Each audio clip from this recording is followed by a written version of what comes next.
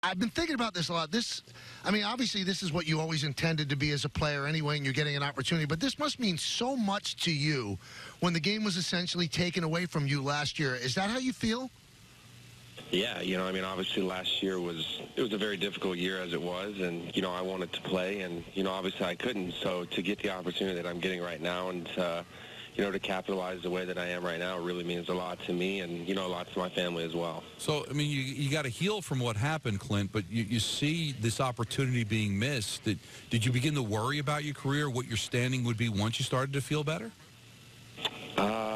I mean, obviously I was more focused on just trying to get my life back together, if that makes sense, because my everyday life was hindered and just doing the simple things was really hard. So, baseball was going to come second after that. And, I think whenever things started to turn is whenever I started to realize that, I got to compete against this injury. And whenever I started to do that, it was whenever I started to get more, acclimated back in the baseball activities. And once I did that, man, I felt like I was going to be able to come to spring training and, play the way that I wanted to. And obviously I didn't. So, that was the frustrating part. But, I'm glad that I was able to turn things around pretty shortly after.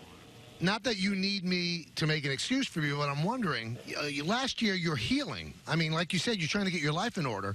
You go into spring training and you're trying to prove something, and you had not really swung a bat in anger against competition in a long time. So how much rust was there for you to shake off?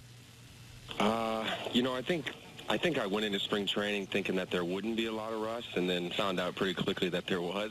So, it was frustrating, because I had the expectations of wanting to go in there and prove what I could do. And, I think maybe I put a little too much pressure on myself going in there to try to perform the way that I thought that I could, coming off the injury that I had last year. But, I'm over it now, and, I feel really good, and the guys are making me feel very comfortable up here, so that's all I can ask for. Now, I know you don't root for guys to get hurt, Clint. That's just not your style, but the Hicks injury opened a door for you. So did you appreciate at the time the kind of opportunity that was going to present?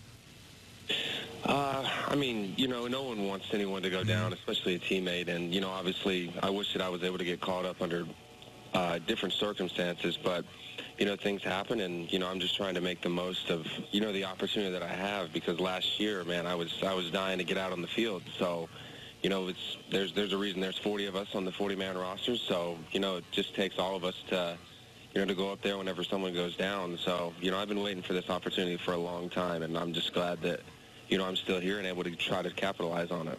Talking with Clint Frazier of the Yankees here on the Michael Kay Show. The home run on Saturday, Clint, that gave the Yankees the lead, the 3-run shot. Those of us that don't play, I mean, we don't even realize what confidence means. So what did that home run mean to you? Because the next day, boom, you pound out 4 hits. Oh, that was big for me, because I think I still was kind of pressed in to try to just, make my presence known that I was up there, not the little bloop single hits or just something that wasn't, very meaningful to the game. So when I came in the first at bat and I had, runners on, I think that was another moment where I was trying to win the game with one swing, and, I went down on strike 3, and, I had to really try to calm myself down that next at bat, because I knew I was in the same situation. And so once I got the hit, I felt the weight go off my shoulders, because I just needed one thing to go good for me so I could try to build off the momentum and then carry it over to the next day. And, obviously the results were what they were. So then how am I not going to be confident after that?